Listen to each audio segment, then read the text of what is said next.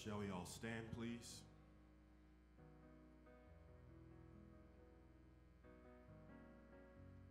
I am the resurrection and the life, saith the Lord.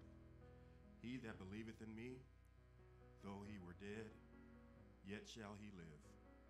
And whosoever liveth and believeth in me shall never die. I know that my Redeemer liveth, and that he shall stand at the latter day upon the earth. And though after my skin worms destroy this body, yet in my flesh shall I see God, whom I shall see for myself, and mine eyes shall behold, and not another. We brought nothing into this world, and it is certain that we carry nothing out. The Lord gave, the Lord has taken away. Blessed be the name of the Lord. Lord, let me know mine end and the number of my days, that I may be certified how long I have to live. Behold, thou hast made my days as it were a span long, and mine age is even as nothing in respect of thee. Verily every man living is altogether vanity. For man walketh in a vain shadow, and disquieteth himself in vain. Heapeth up riches, and cannot tell who shall gather them. And now, Lord, what is my hope? Truly, my hope is even in thee. Deliver me from all mine offenses, and make me not rebuke unto the foolish. When thou with rebukes dost chasten man for sin, thou makest his beauty to consume away, like as it were a moth fretting a garment. Every man therefore is but vanity. Hear my prayer, O Lord, and with thine ears consider my calling. Hold not thy peace at my tears, for I'm a stranger with thee, and a sojourner is all my father's home. Oh, spare me a little, that I may recover my strength before I go hence and be no more seen. Lord, thou hast been our refuge from one generation to another. Before the mountains were brought forth, or ever the earth and the world were made, thou art God from everlasting and world without end. You may be seated. Thank you for standing. Thou turnest man to destruction. Again thou sayest, come again, ye children of men. For 1,000 years in thy sight are but as yesterday, seeing that is past as a watch in the night. Amen. Praise the Lord. Well, peace and blessings to each one of you for coming out this morning to the going home celebration of our very own Sister Jackie Anderson. We are grateful for your presence. Your presence means so much to her family, to her church family, to her friends, and I'm sure to each and every one of you. And so thank you for making the sacrifice to be out here this morning. More specifically, for those that left the workplace, thank you for telling your boss that you were sick this morning and you need to come out here. We're grateful for that as well. Pushing on the lion barrier there a little bit, but no, we are really elated that you are here to help us celebrate. And that's exactly what to do, is to celebrate. Here at St. Stephen, we say so clearly, we are not here because Sister Anderson died. We are here because she lived and lived well. Amen. Can we give God glory, honor, and praise for that? Amen. We will try to celebrate. Prayerfully, all of you do have an order of celebration printed in your hands. We've already had the processional. We will have the scriptures right after this from Reverend Andrew Collins, and then we'll have the prayer from Reverend John Johnson. And then as these things happen, you can feel free to come up here to my left, or if you're singing, to my right. For the song, Sister Deborah Barber, that's Sister Deborah Barber, as well as an usher tribute from our usher board. They will come up. Then we will have a tribute from Class 229.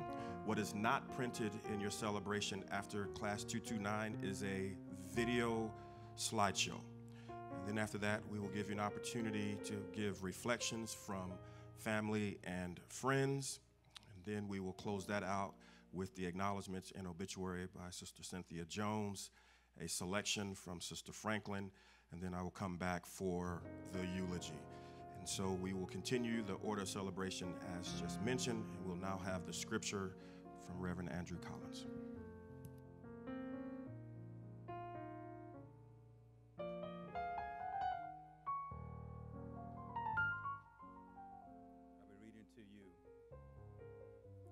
the Old Testament, Psalms 23. The Lord is my shepherd, I shall not want. He maketh me to lie down in green pastures. He leadeth me beside the still waters. He restoreth my soul. He leadeth me in the path of righteousness for his name's sake. Yea, though I walk through the valley of the shadow of death, I will fear no evil, for thou art with me. Thy rod and thy staff, they comfort me. Thou preparest a table before me in the presence of mine enemies. Thou anointest my head with oil. My cup runneth over.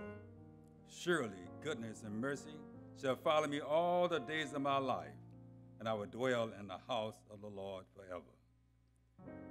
For our New Testament, I'll be reading St. John's chapter 14, verses 1 through 6. And it reads thus: Let not your heart be troubled. Ye believe in God, believe also in me. In my Father's house are many mansions. If it was not so, I would have told you. I go to prepare a place for you. And if I go and prepare a place for you, I will come again and receive you unto myself, that where I am, there you may be also.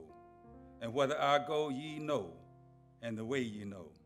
Thomas said unto him, Lord, we know not whither thou goest, and how can we know the way? Jesus said unto him, I am the way, the truth, and the life. No man cometh unto the Father but by me. May God have a blessing to hear, read, and do of his holy word.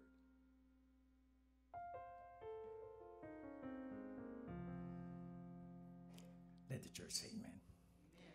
Let us pray. Father, we thank you for such a time as this. What a beautiful day to celebrate the homegoing of a loved one. Father, we just thank you, Lord, that it is a celebration because we know where she's at, resting in your care. And Father, we pray right now for the family, especially her daughters and her siblings, those that were her heart. Continue to give them the comfort and peace that they need days ahead. Let them know it doesn't stop here. Because, Lord, you said you are the resurrection and the life. And that you have prepared a place for those that have been redeemed. And Father, when we leave this celebration, when the visitations stop, when the phone calls stop, Lord, and they're left alone, but you're still there, continue to bless them. To let them know that Mom is all right. And if we continue to be steadfast and look to the hills, Lord, one day we'll look up and see our loved ones again. We thank you for this promise in advance. We give you the praise. We give you the glory. In Jesus' name.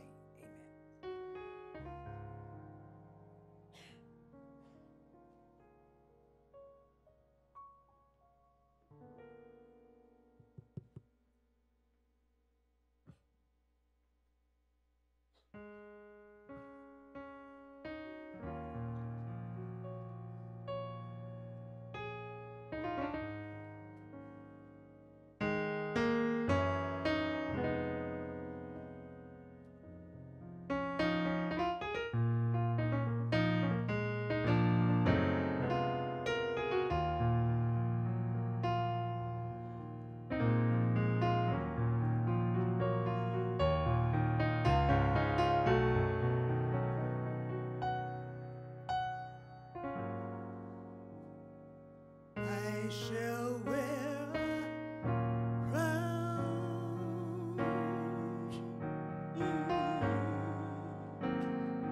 I shall wear a crown.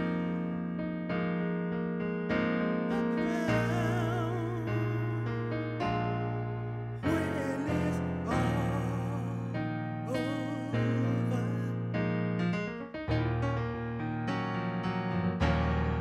When it's all over,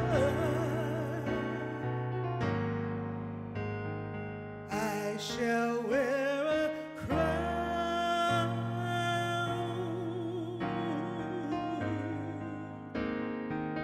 I shall wear a crown. A crown. When it's all over, yeah. When it's all over, I shall see his face. Wanna see his face. I shall see his face. One day, when it's all over, yeah. When it's all over, I shall see his face, his face, his face. I shall see his face one day when it's all over. Yeah, when it's all over,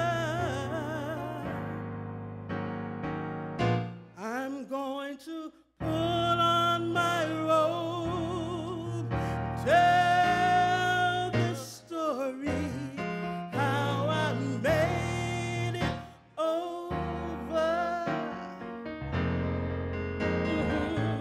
I'm going to put on my robe, tell the story how I made it over. I'm going to put on my robe, tell the story how I made it over. I'm going to put on this robe, tell the story how I made it over.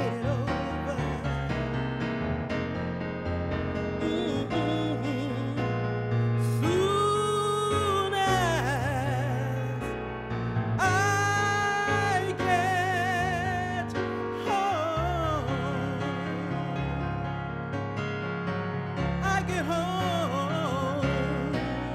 soon as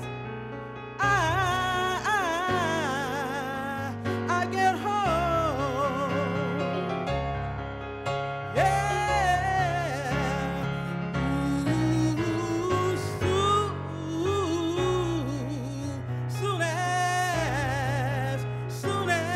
as I get home.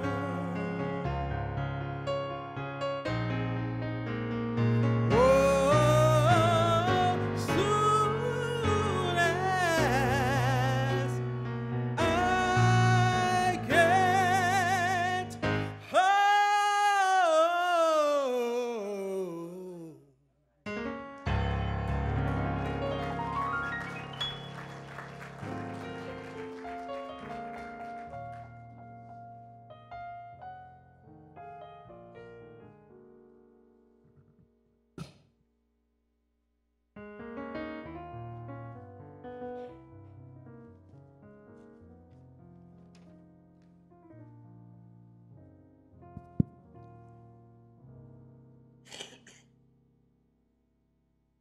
Good morning, church. Good morning. I'm Cynthia Harrison. I'm the president of the Usher Board, and at this time, we'd like to do an Usher tribute to our sister, Jackie. And to the family, she will sorely be missed. What a warrior, what a courageous woman. And personally, such a supporter of me. I loved her dearly. I'd ask that all the ushers please stand.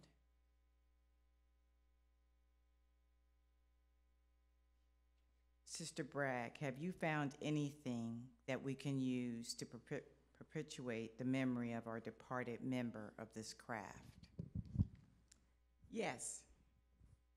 I hold in my hand a pair of sparkling white gloves, which denotes the purity of Jackie's life and the willingness to serve humanity.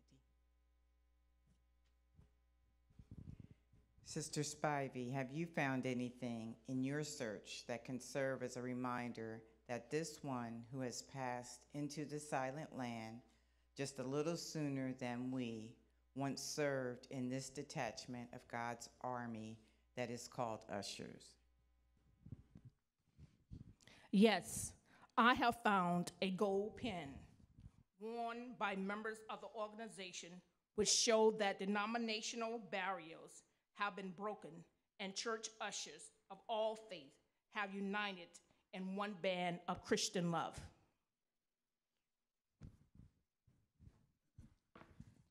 And Sister Powell, have you anything that we can use as a memento that this one who has acknowledged the supremacy of death once served in the aisles of this holy temple?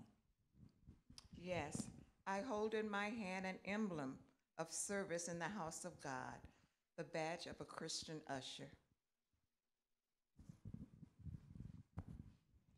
These three mementos of faithful service I'll deposit in this vessel of remembrance and then place in the hands of the family, so that unborn generations shall know that our departed sister spent a life of service in the house of God.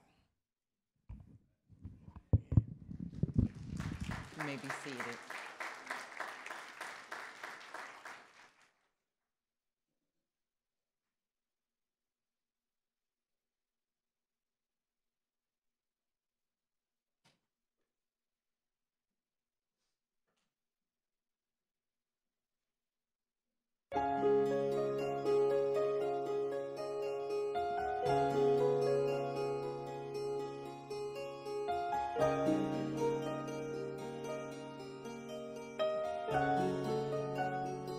Take me to the King.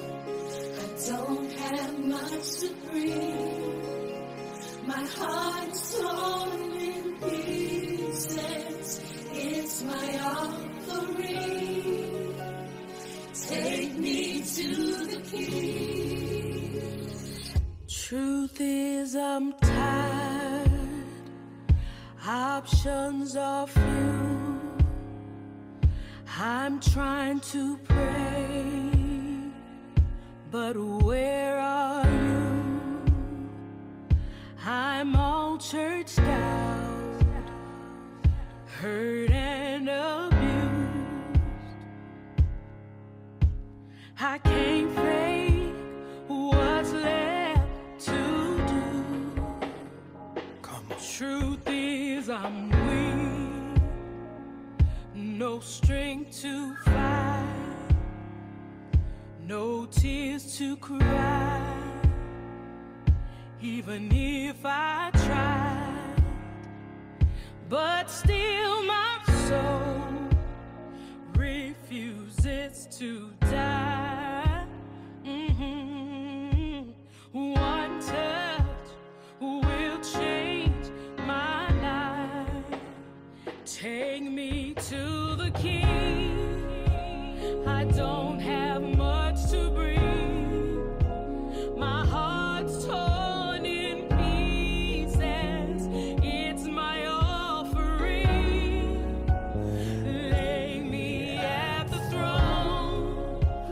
Leave me there alone to gaze upon your glory and sing to you this song. Please take me to the King. Truth is, it's time to stop playing these games. We need a word for the people's pain. So Lord, speak right now. Let it pour like rain. Oh yeah,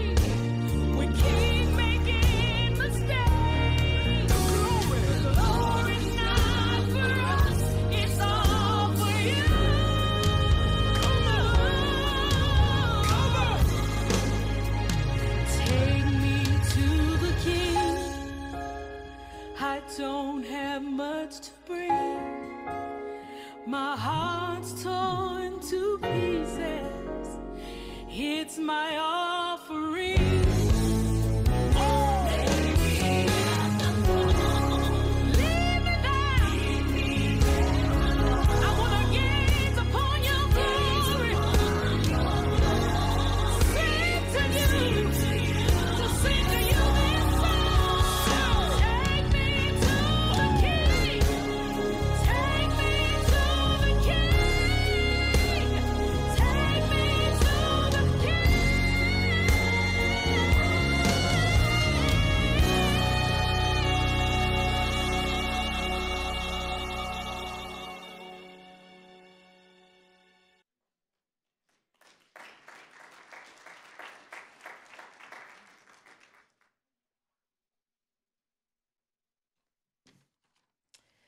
Good morning. My name is Shauna, and I'll be reading a tribute to Jackie Anderson by Ms. Rose Moore. April the 10th, 2024. How does one express the amazing essence and spirits of Jackie Anderson, her selfless generosity, uncompromising belief in all that is good, and her unwavering commitment to God, family, and friends? Words. Even the best of words cannot pay tribute or truly capture the sense of immeasurable loss that we are all feeling today.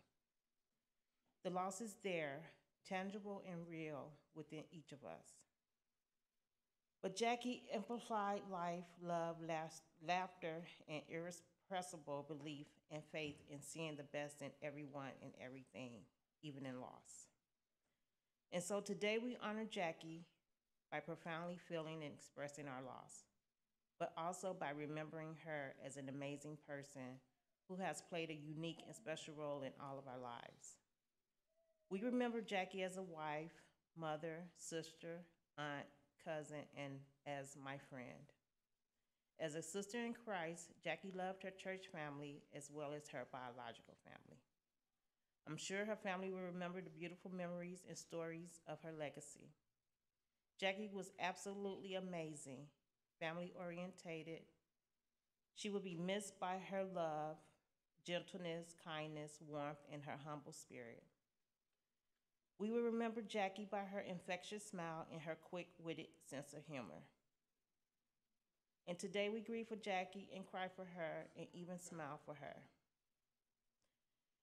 Jackie became a dedicated, faithful, and dependable member of Class 229 on November the 23rd, 2022, under the teaching ministry of Rose Moore and Deidre Lowe. She was an active participant in love, learning, and sharing the word. In her role as an usher, again, she was faithful and dedicated, as noted in St. Stephen's Missionary Baptist Church mission statement, demonstrating what it means to be God's servant in God's service, serving God's people.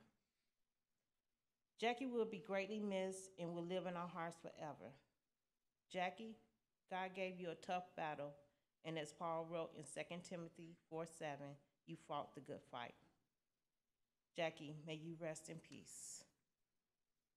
And now I have the resolution from Class 229 in loving memory of Jacqueline Anderson. We, the members of St. Stephen's Missionary Baptist Church, Sunday School Class, Room 229, want the family to know that our hearts are full as we gather together to say goodbye to a valiant woman, Jacqueline Anderson, the mother of Janaea and Andrea Anderson. We have great love and respect for Jacqueline Anderson and her family, as they are very active participants and followers of Christ. Whereas Jacqueline Anderson demonstrated a great faith in Jesus Christ and a commitment to her church and family. Whereas Jacqueline Anderson was a great mother for her daughters. Whereas Jacqueline Anderson worked with diligence and vigor to achieve the mission of the church. Whereas the passing of Jacqueline Anderson has caused a deep void of sadness in the church. Whereas Jacqueline Anderson was a faithful woman of prayer who served the Lord.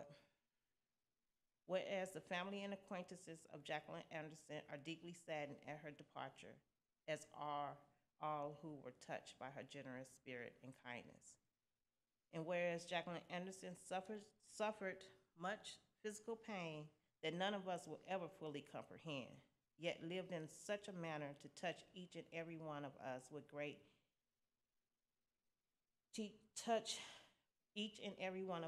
her great example of love and acceptance. Whereas Jacqueline Anderson's legacy of faith and service will continue to inspire her loved ones and every member of the congregation. Therefore, be it further resolved that we bow to a greater will than our own and rest in the knowledge that one day we will be united with Jacqueline Anderson again in joy and in the fullness of God's mercy. Humbly submitted in faith. Dr. Anthony Dockery, pastor of St. Stephen's Baptist Church. Deidre Lowe, Sunday School Co-Teacher, Room 229, and Rose Moore, Sunday School Co-Teacher, Room 229, April the 10th, 2024.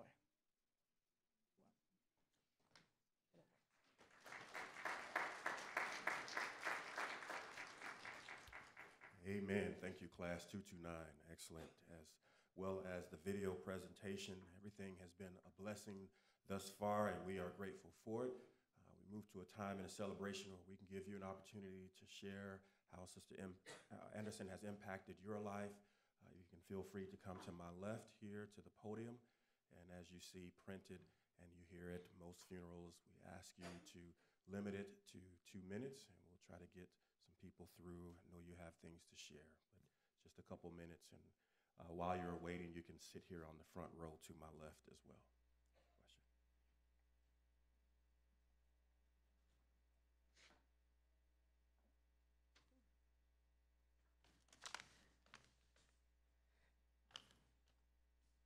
Good morning, all.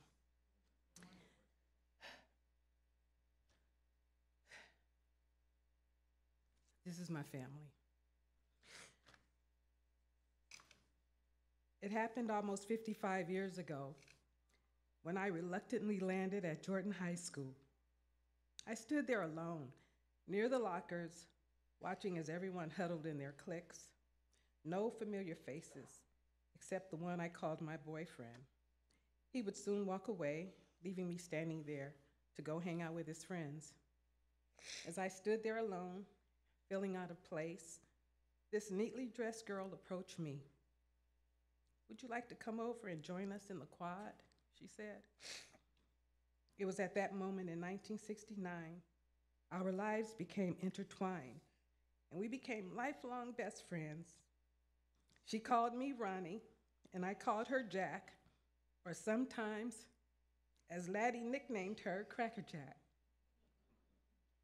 What's interesting is both our mothers were from Alabama, and both had 6 daughters and no sons. While in high school, Jackie would borrow her dad's car, or I would borrow my sister's green 1965 Mustang so we could go party hopping. I thought Jackie was always so cool on the dance floor. I admired the fact that she was just cool without even trying to be. We ventured to house parties in LA and then Carson because we thought all the cute boys lived in Carson.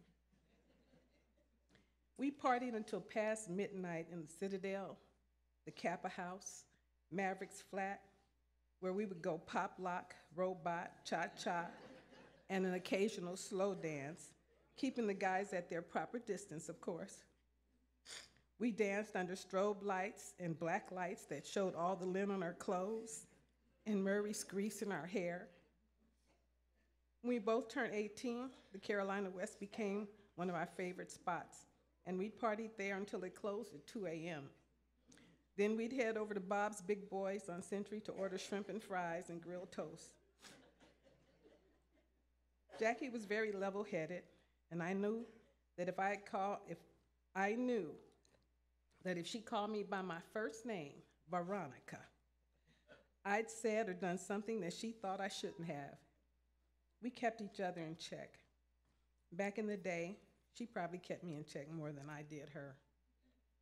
Since we were each other's confidant, we talked about any and everything, and sometimes everybody, usually to gain each other's perspective. She had a way of making things make sense. We were trusted friends. She had excellent style in the way that she dressed. It was no wonder she was voted best dressed of our senior graduating class. She was also an excellent and creative interior decorator and helped to decorate my home. I was a bridesmaid in her wedding, and she was my matron of honor. Whenever life threw me a curveball, she was the first person I'd call, and vice versa. She raised two beautiful and sweet-spirited young women. She was so very proud of them, and rightly so. We celebrated victories, each other's birthdays, family milestones, and supported each other during periods of grief and sorrow. To my children, she was Auntie Jackie. To her daughters, I was Auntie Veronica. She called my grandchildren her grandchildren. She was more than a friend. She was as close as a sister could be without sharing the same blood. She was my sister friend. There's so much more I could say about her and what our friendship meant to me. But I will end with this. I wasn't quite sure just what I would write. My mind was at a loss for words, despite my heart's willingness to express the sentiments of who you were and always will be in my heart. My bestie, my bestie. I love you.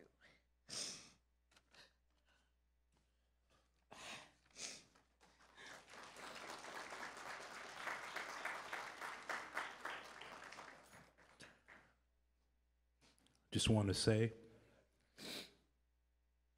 there was not a more beautiful smile. She was my godmother. Her and Marvin were the best couple I ever seen in my life. And one thing that I always remember about her, she would always crack a joke and keep a straight face and wait for you to laugh. I love you, Auntie Jackie.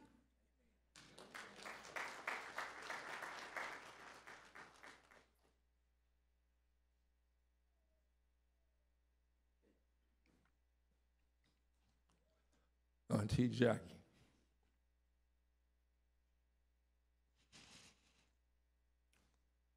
I love you so, that loved and cared about family. Love sharing her time with family. Even to the point where she had this thing called timeshare, in which she devoted her time to her lovely sisters and her beautiful daughters. Auntie was like our family photographer. She loved taking pictures, loved making everybody smile as she smiled.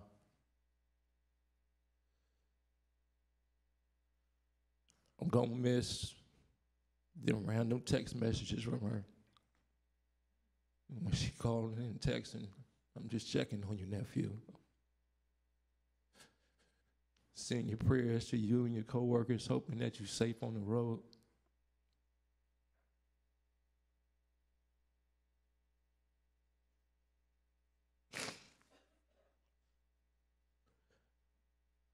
She gonna be truly missed, but I know she's in a better place. She's another rose added to our rose garden.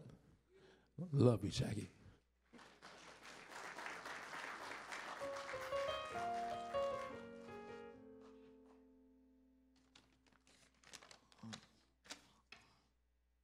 Jackie Meyer Anderson. Jackie was my sister in Christ. She was my friend. She was my confidant. She was wise, kind, and compassionate. No matter what the bad situation was, Jackie always found some good in it.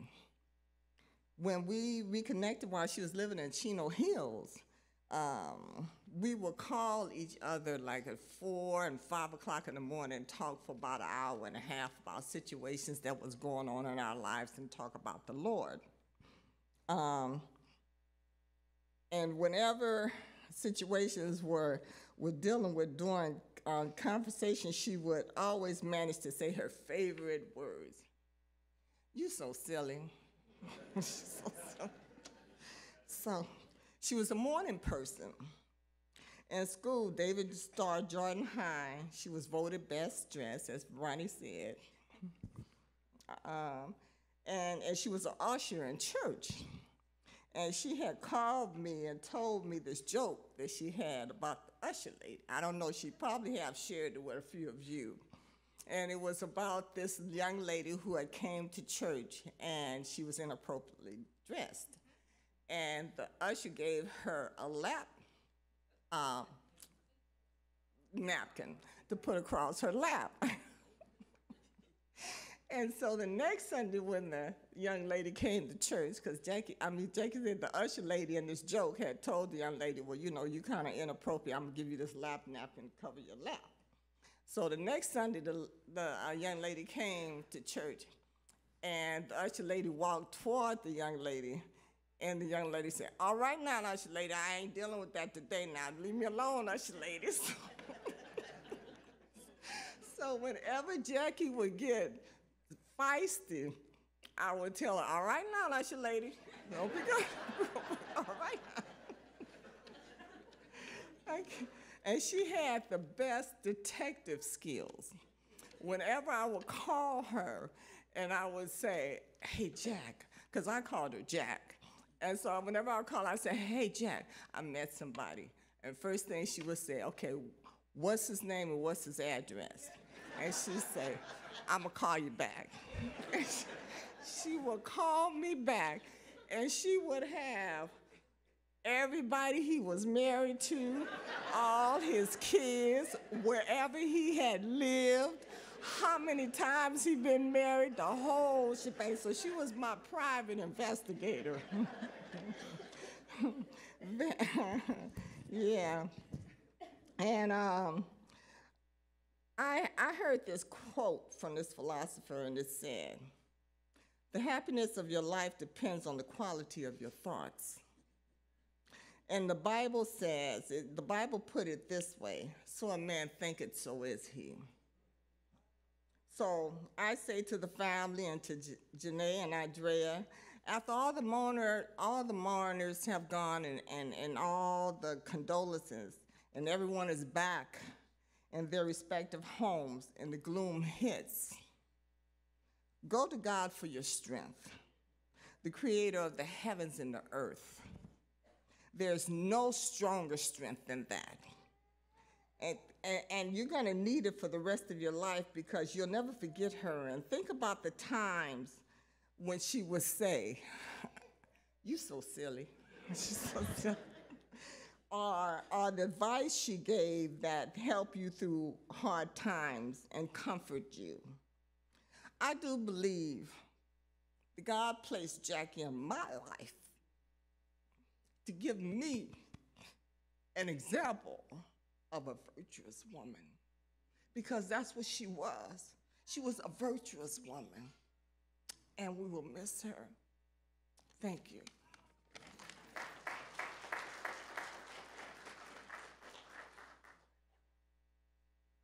Good morning. Jackie and I, we attended junior high school and high school together.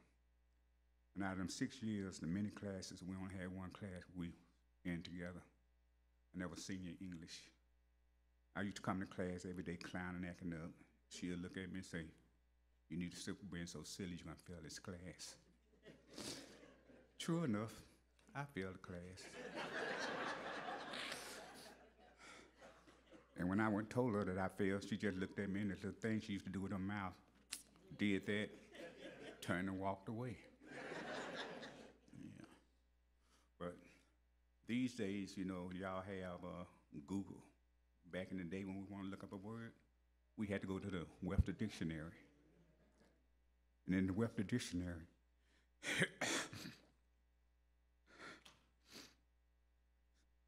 you would look up the word friend, then little letters, black letters, and next to that word it'll be, it's a noun. Describe a person, place, a thing.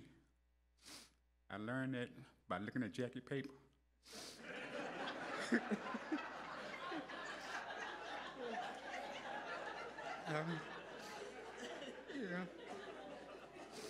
Yeah. That's in the book of Webster. If you're looking at Laddie Whitehurst's book, you have to run across the word of friend. And I say run across because in my book, would nothing be alphabetical order, it just be in there.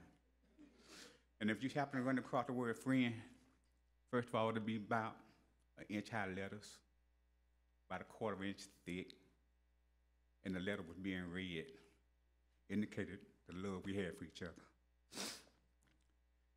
And the background would be white, like clouds, something you couldn't touch, but you knew it was there. That was our friendship.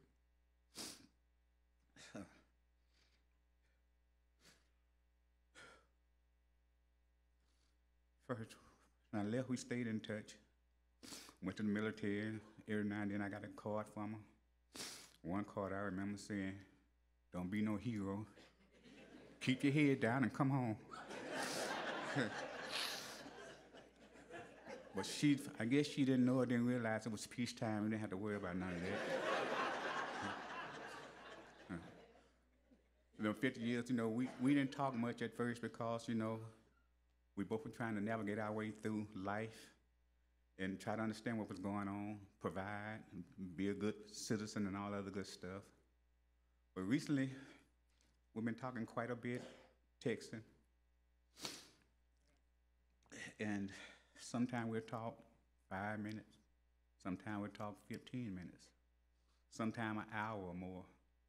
And at the end of the conversation, she'll say, "All right, brother." She never cut it short. You know how we get lazy and say bro and all that? "Okay, brother, time for me to get off this phone. I love you. Talk to you later." And I would say, "Okay, sis. I'll talk at you later. I'll holler."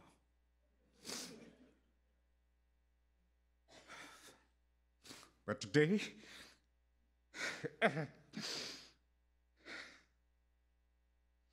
goes something like this. "Hey, sis.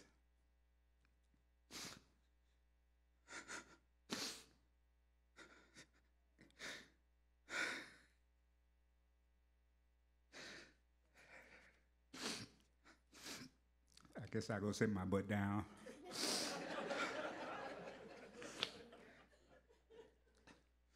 You rest in peace. Don't worry about the girls. I got your back. And tell Marvin when you see him, I said hello. Oh yeah, don't y'all wait on me."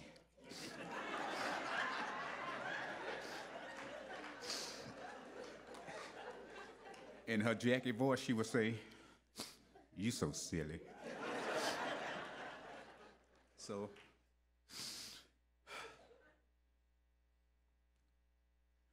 I love you, Jackie.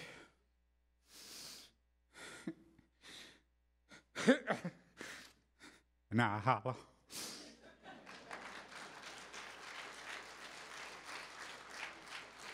These tributes are priceless. Yes. I just wanted to acknowledge thank you for sharing. It is so helpful and insightful.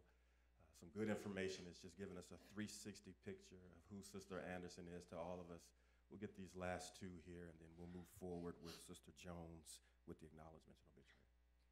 Hi, good morning, everyone.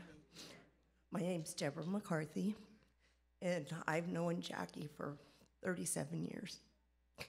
She was one of my first coworkers as an adult. She was such a light in spirit. Standing before you, having to say goodbye to her is one of the hardest things I've had to do, because I didn't get to say goodbye to her in person. I'm trying to keep it together. We had made plans to have lunch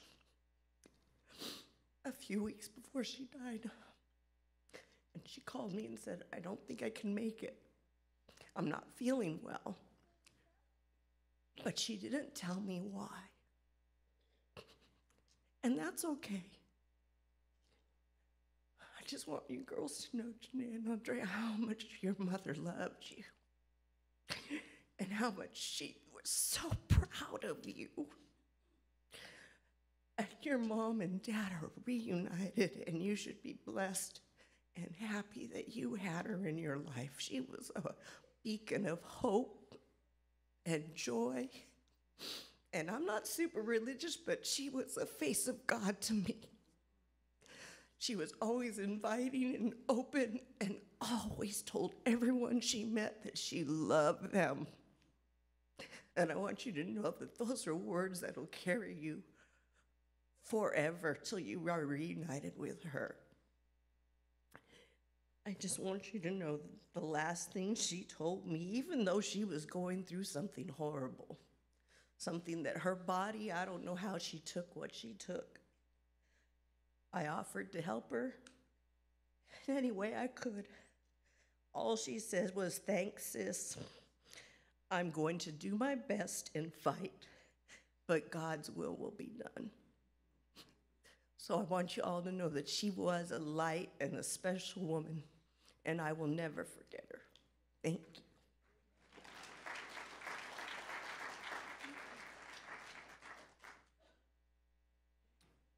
Hi, good morning. I didn't write anything. This is spontaneous, but I'd been seeing Jackie around church for a while, and it was just her smile. I mean, it just lights up her face and the room. But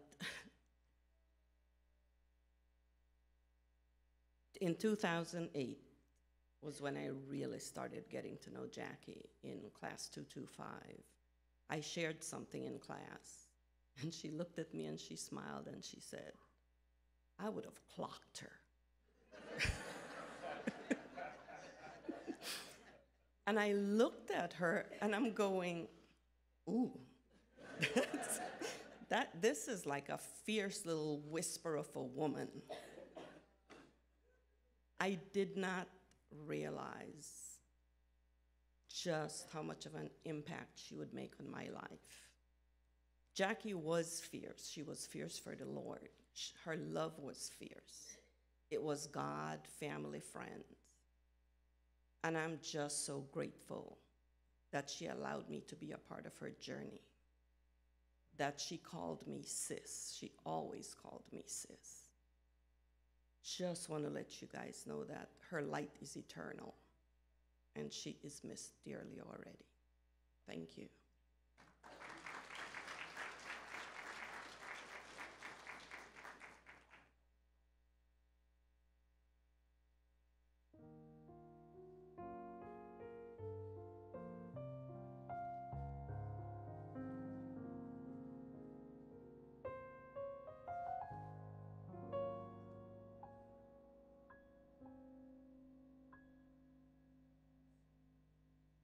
Good morning, everyone. Praise God.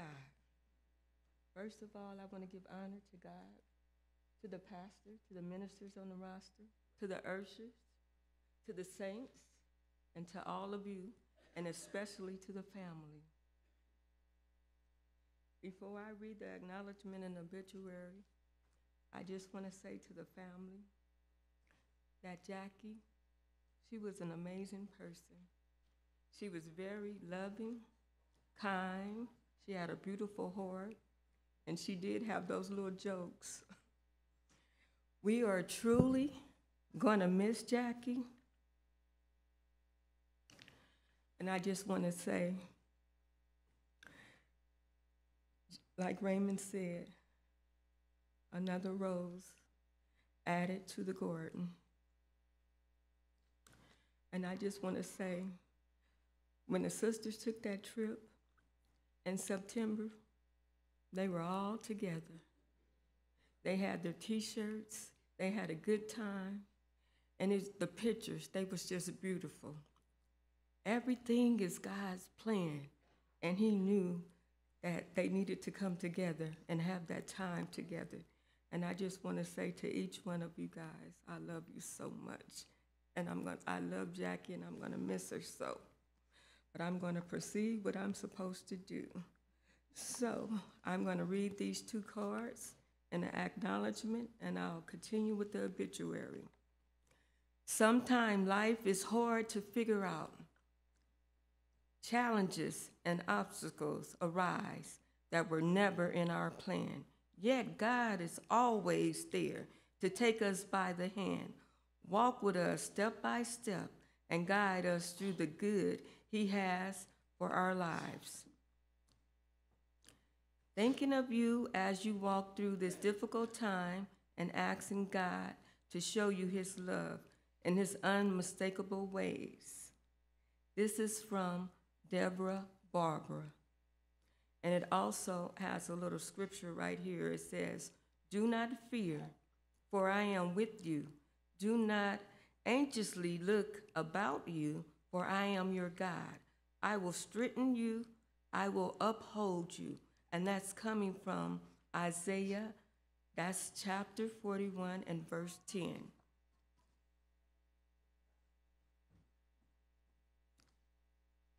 The Lord is near to all who call upon him. That's coming from Psalms 145 and 18. May God, who watches over us and hear us when we pray, be very near to give your strength and comfort you today.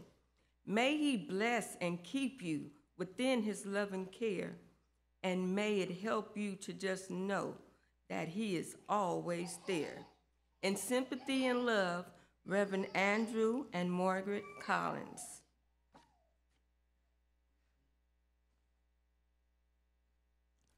From the family, the acknowledgement. There are really no words to express our heartfelt thanks for the outpouring of love and support extended to our family during this time of sorrow. Your thoughtfulness, prayers, words of comfort, and love will forever be treasured in our hearts. Jackie was born March 1st, 1955, in Los Angeles, California, at General Hospital, to Claudia Myers and Clarence Horn, who preceded her in death. And her godmother, Rosa Wicks, also preceded her in death. Jackie grew up in the Jordan Projects in Watts with 5 sisters who she was close to. Jackie attended Jordan High School, where she made lots of friends and was a member of the pep club. Jackie would always cry when the Bulldogs lost a game. Some of her friends considered her a square, but that was all right with her because she knew they loved her. During some summers, when she stayed with her father, she attended summer school at Washington High School.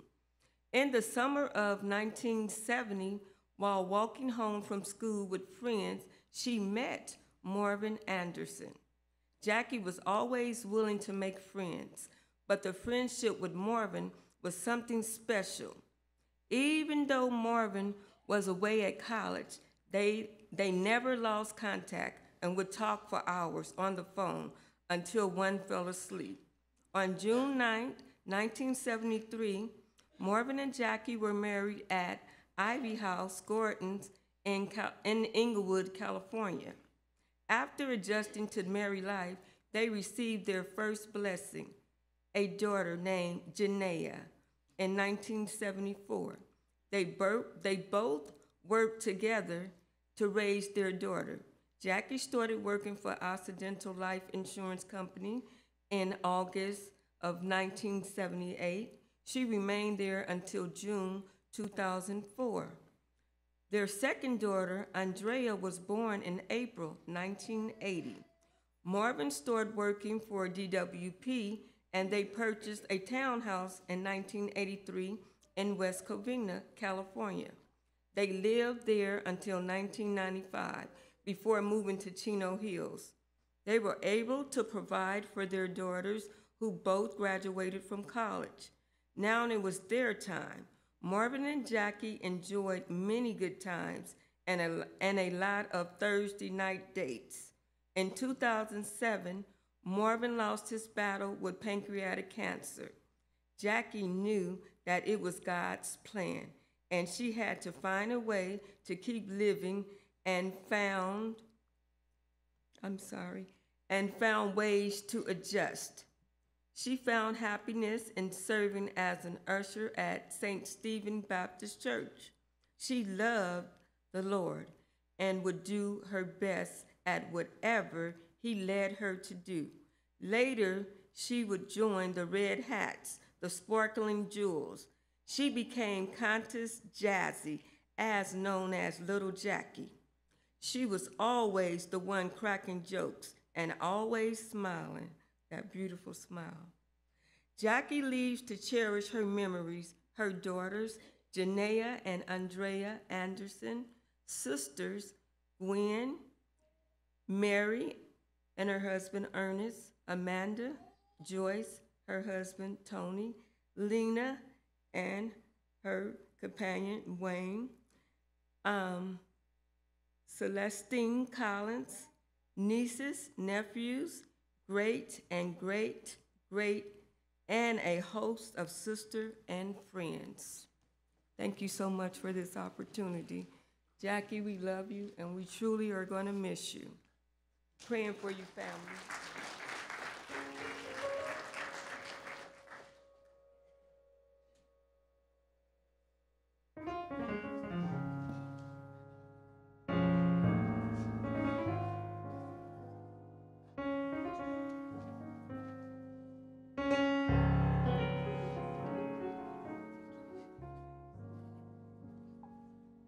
Precious Lord, take my hand, lead me on, let me stand. I am tired. I am weak.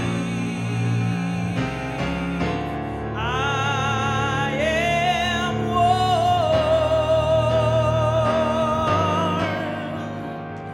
through the storm,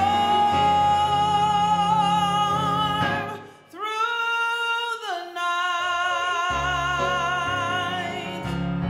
Lead me on to the take my hand, precious Lord, and lead me home. When my way grows drear, precious Lord, linger near. When my life is almost gone, hear my cry, hear my call, hold my hand,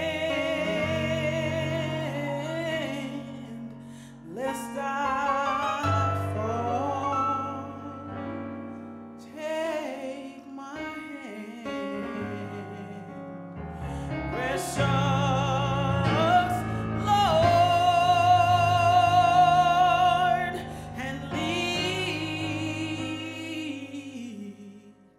me home.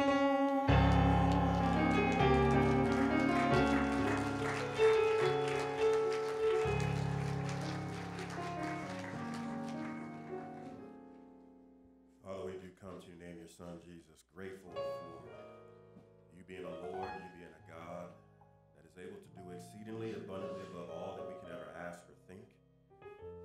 Being precious, that you take our hand and you lead us home.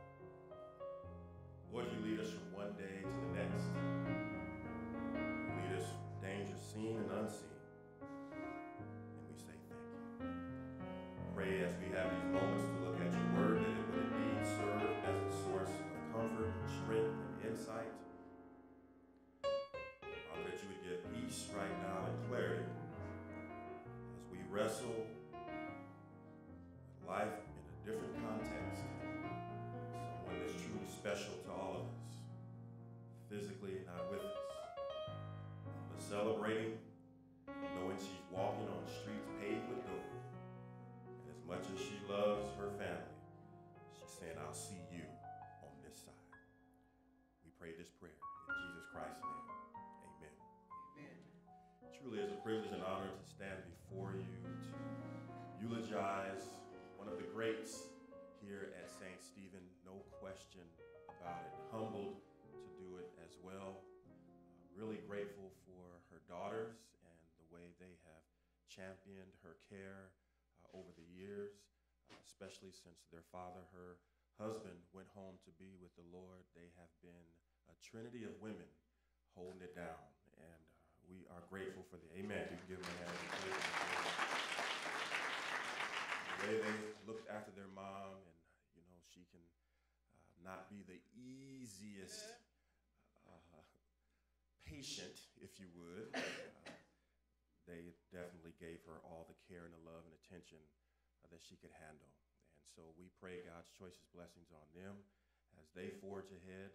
We know it is a heavy load to carry when both parents have gone home. But God's word is true, and he said, I will be a father for the fatherless. Right? And it's implied the mother as well, and you can also hold on to what they've poured into you guys is priceless, and it will carry you forward. Amen. And the rest of the family as well. I really appreciate all that's been shared and everyone talking. Her friend that shared her being the face of God, there's no words better that can be uttered by anybody than for someone to see God through your life. And that's what a eulogy is all about, is to speak well of that person that has gone home. Sometimes you try to find some things you can say. Sometimes you have to reach deep to find some things. You reach back to find some things. But as we know, Sister Anderson gave us a plethora of things to share. And so in praying about a text that would speak to her, we could go through all 66 books of the Bible, whether it's Esther or Ruth or Proverb 31 woman of virtue and honor, so many that we could use that would speak to her. But the one that we have is a familiar passage that is read often at funerals, but I don't know that the context always comes out, and the context, I think, is more relevant for Sister Anderson, and it comes from 2 Timothy, the 4th chapter, starting at the 6th verse. And it says, For I am now ready to be offered, and the time of my departure is at hand. I have fought a good fight. I have finished my course. I have kept the faith. Henceforth, there is laid up for me a crown of righteousness, which the Lord, the righteous judge, shall give me at that day. And not to me only, but unto all them that also love his appearing. Amen. Thank you for standing in honor of God's word. You may be seated. Just want to speak from the thought of Sister Jackie the Jokester Anderson. Sister Jackie the Jokester. Turn to your neighbor. Say, neighbor. And you know she was a jokester. Turn to the other neighbor and say, and she still is. Amen. The isness is still here of Sister Anderson. She is a jokester. I remember when Pastor McCall was retiring and all the transition was going on right over by that door. We had just walked out of the door, and she looked over at me. You know, everyone's saying all these serious things and praying and all of that, and she looks over and she says, "You ready for this?" And I just looked back at her. I said, I hope you praying. And somebody talked about her lips, you know, how she'll just, yeah. And that's what she gave me, just walked off. She just turned up her lips and walked off. And I'm like, okay, all right. The jokester is still alive and well. That's good. Fast forward a few years, and we'd be at the door. And, you know, after messages, people will come out. You know, people are kind, and they'll say, oh, that helped me, oh, that inspired me, or different things like that. She walks up, looks at me. You think you bad, don't you? I'm like, where did that come from? How do I? She's just the jokester, always the jokester. And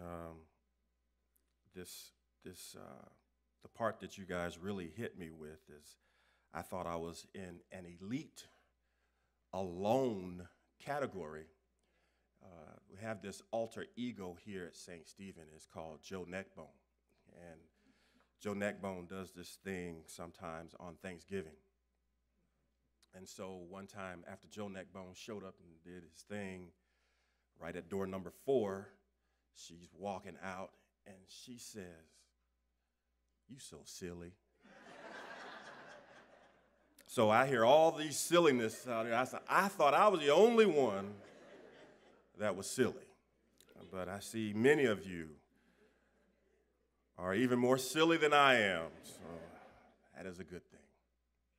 But in talking about this jokester, she had so many qualities and strengths. And the things that resonated the most about her, even though she could joke and kid and had that quick wit, in her joking, she also had advocacy. She was a tremendous advocate for people. And she was compassionate. So she would have advocacy, she would be compassionate, and the joke and the laughter would be in there, but you know she cared. And then she also had this obstinance, right? She had this strength. And that stuck out the most because as she was getting ill some years ago and fighting through things, I would check on her, ask about her health, and she'd say, "Now, you know you need to mind your own business." Or she'd say, "Why are you calling me? There's so many members at St. Stephen. How did you remember my phone number?" I said, "Well, you're in the database, so you don't remember my phone number." I'm like, you're going to always find something, right?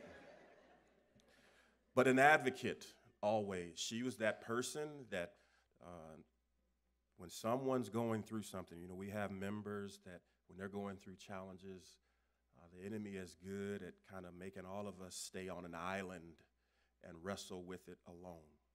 And somehow Sister Anderson would find out about it, and then she would call and she would say, such and such would probably enjoy a phone call from you, but you didn't hear it from me.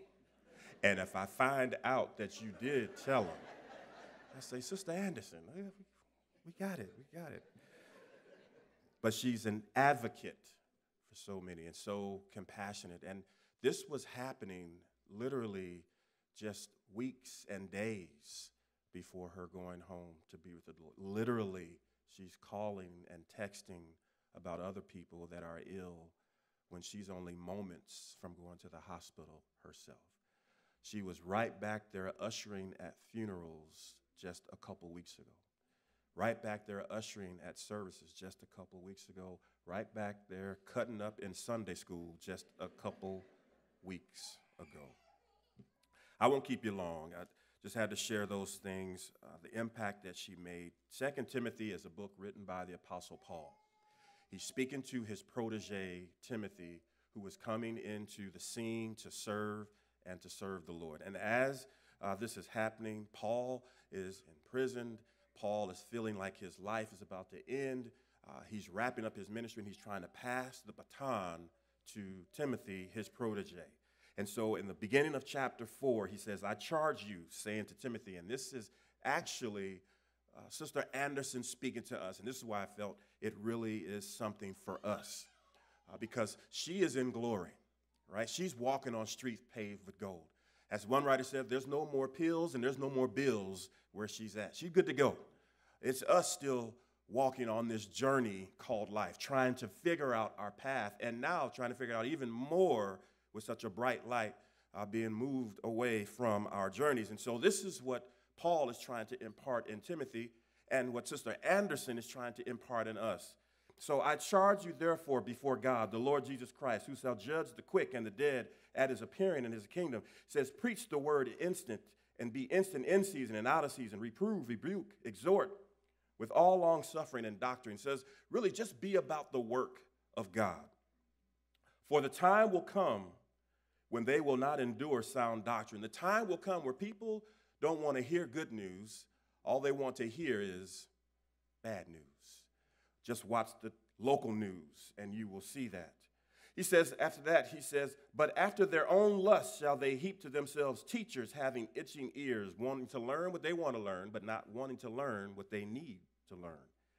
And they shall turn away their ears from the truth, and they shall turn their ears away from the truth. If there's one thing that Sister Anderson would definitely do is keep it real and tell you the truth anyhow. And they shall turn to fables. People will rather hear a lie than to hear the truth. Man, many wives put men and husbands in a tricky place. And they say, man, do I look fat in this dress? They want to hear a lie rather than they want to hear the truth.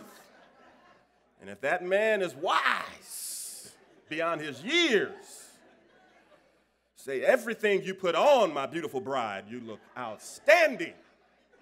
And today you just turned it up 35 notches, right? And they shall turn away their ears from the truth, and they will turn to fables, but watch unto all these things. He says, listen, I want you to watch this. She's saying, watch. This means be vigilant and pay attention. Endure affliction.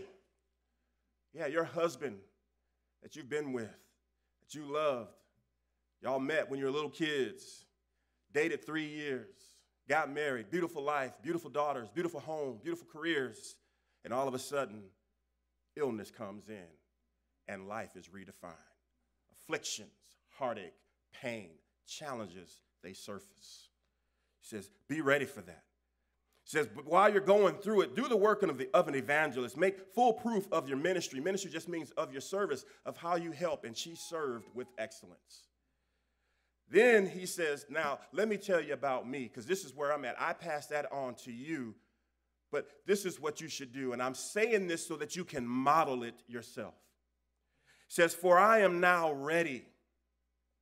Right? And that ready is an offering. I have now prepared myself. I've made provision because I've been doing it the right way. And when it's all said and done, have you done it the right way?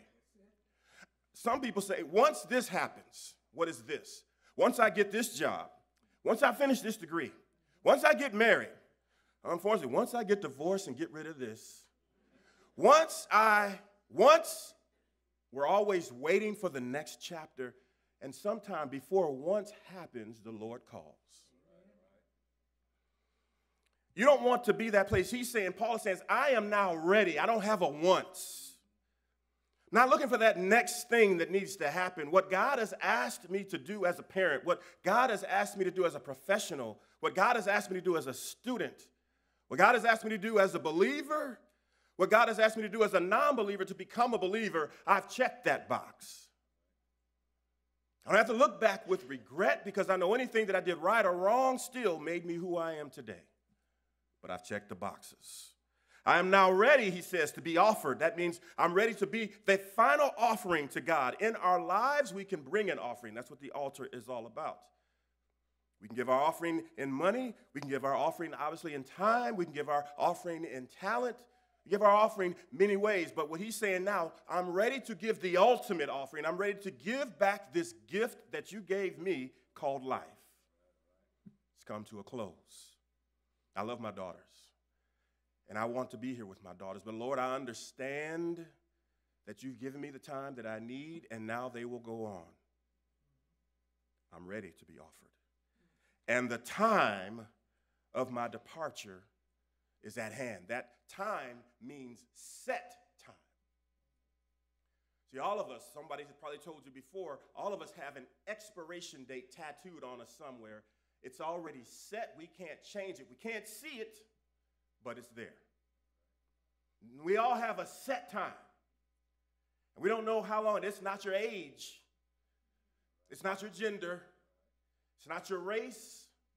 It's not your location where you live. It's all about Alpha and Omega, the beginning and the end. God makes that decision. God makes that choice, and it's already predestined. The time that is set of my departure, my unloosing and letting go of what this is at hand. And it's not easy to let go of what we love. Try to do it. We are addicted to salt and sugar. Try to stop. You start getting headaches. Anybody stop drinking coffee that love coffee? Your body says, you better go get you some coffee right now. It's not easy to loose things that we become addicted to.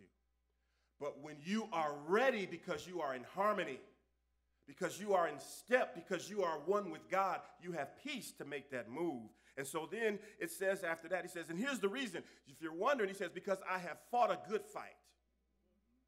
Right? I've put it, didn't mean I won every battle. Right? But I gave my best effort. And sometime I came up short, sometime I won, but I know I put my best foot, what? Forward. I fought a good fight, and I have finished my course. I didn't finish Reverend Collins' course, and I didn't finish Reverend Johnson's course, and I didn't finish any of your course because I can't finish it. I can't stay here and keep living someone else's life. But mine has come to a close. And those are powerful words. And this is one of the things that stuck out to me the most about Sister Anderson. Very rarely would we have conversations about her illness. Matter of fact, the times that we did, it was when there was a shift or a transition in what she needed to do with her treatment. But once she made that step, silence. Never, to me, complained. Ever. Every time I saw her, I saw all 57 of her teeth. Every single time. Fought a good fight and finished her course, her life. And then the end of that verse says, and I have kept the faith. Kept is a military term in Greek that literally speaks of I have guarded my faith. But faith here isn't just speaking about belief. Faith here is actually speaking about my convictions and the truth. I have kept the truth and I've held to my convictions. Why is that significant? This world is always pushing us to compromise. It's always pushing us to embrace a lie over the truth. Right? For convenience with us or convenience with others, sometimes we are pushed and pressed that the lie is the better option. But the text is saying, even though, because he is looking at being killed for his faith, he's saying, I'm going to hold to the truth even if it means dying. I've kept this faith. I've guarded it. I've put a barrier around the truth and my convictions. Last verse here transitions and it goes a little bit further and it expands now to include us. It becomes very inclusive in verse 8 and he says, henceforth there is laid up for me a crown of righteousness. That's what she has. And I appreciate that Sister Barbara came and sung the song, I shall wear a crown. Wearing a crown in the Bible, it actually speaks of an emblem or a symbol of success, valor, or overcoming. So you have this symbol that you can put on? No.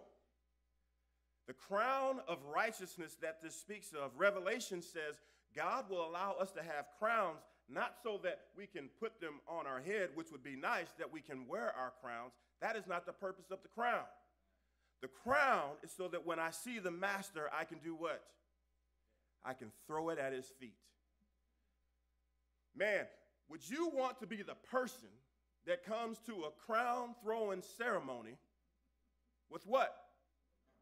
No crown.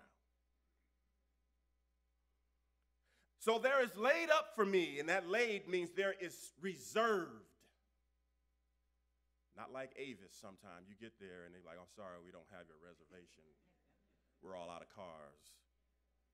But I had a reservation. Which the Lord, the righteous judge, shall give me. Now here's the critical piece. When is he going to give it to you? That day. What day is that day? It's the day that's in that same verse. It's the day of judgment by that same judge. That day is the day of judgment. What are we in today? It is this day. So there's only 2 days. This day and what? That day. What you do with this day really determines how that day is going to be. That day is either going to be walking on streets paved with gold, potentially seeing Brother Marvin and Sister Anderson yet again, or we don't even like to hear it, do we? Summer like you've never had it before.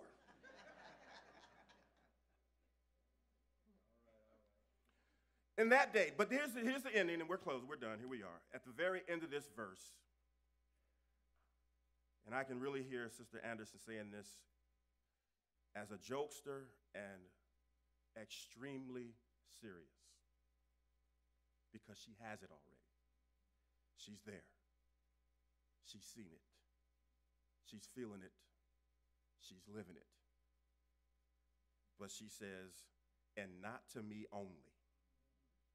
So real quick, before we say, and not to me only, let's remember what the only and what it is.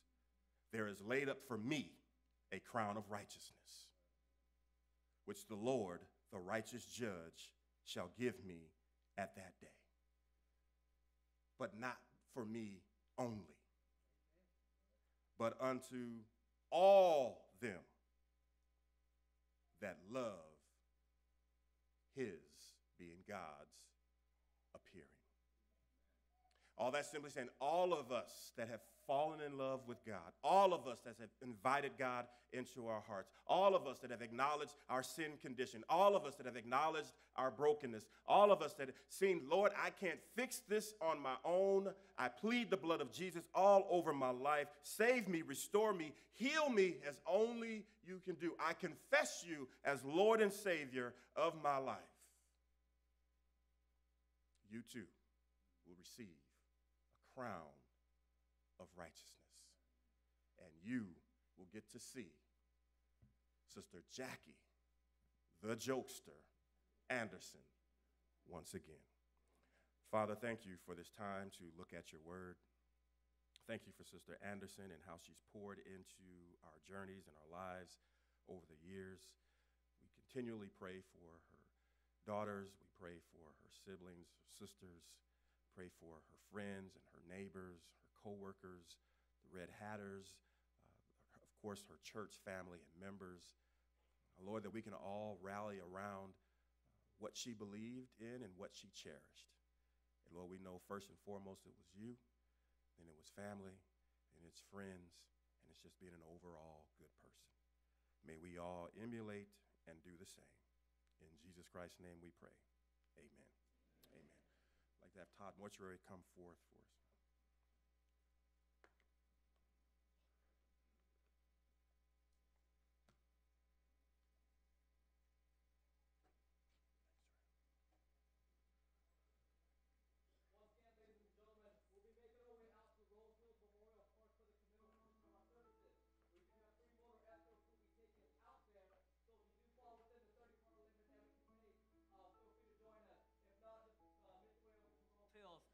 At this time, we're going to call upon the pallbearers who will be escorting the casket out to the funeral coach. So we're just going to come to the center aisle, and as we do come forward, please do rise as the casket comes by you. Thank you. All right,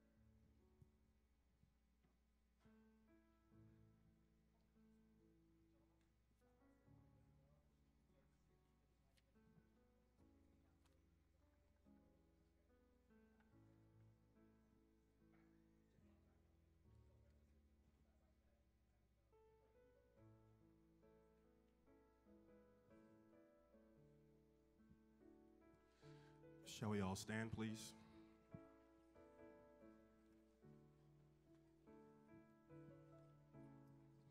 Lord, thou hast been our refuge from one generation to another. Before the mountains were brought forth, wherever the earth and the world were made, thou art God from everlasting and world without end. Thou turnest man to destruction. Again, thou sayest, come again, ye children of men. For we consume away in thy displeasure, and are afraid at thy wrathful indignation. Thou hast set our misdeeds before thee, and our secret sins in light of thy countenance.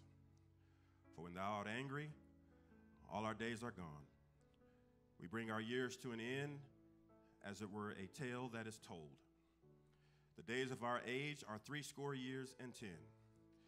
And though men be so strong that they come to 80 years, it is their strength then but labor and sorrow. So soon it passeth away, and we pass. So teach us to number our days, that we may apply our hearts unto wisdom. Glory be to the Father, and to the Son, and to the Holy Spirit, both now and forevermore. In Jesus Christ's name, we thank you, Lord. Amen. Ladies and gentlemen, this concludes this part of our celebration. We ask that you would quickly go to your vehicles so that we can caravan over to Rose Hills so we can have the graveside celebration. God bless you.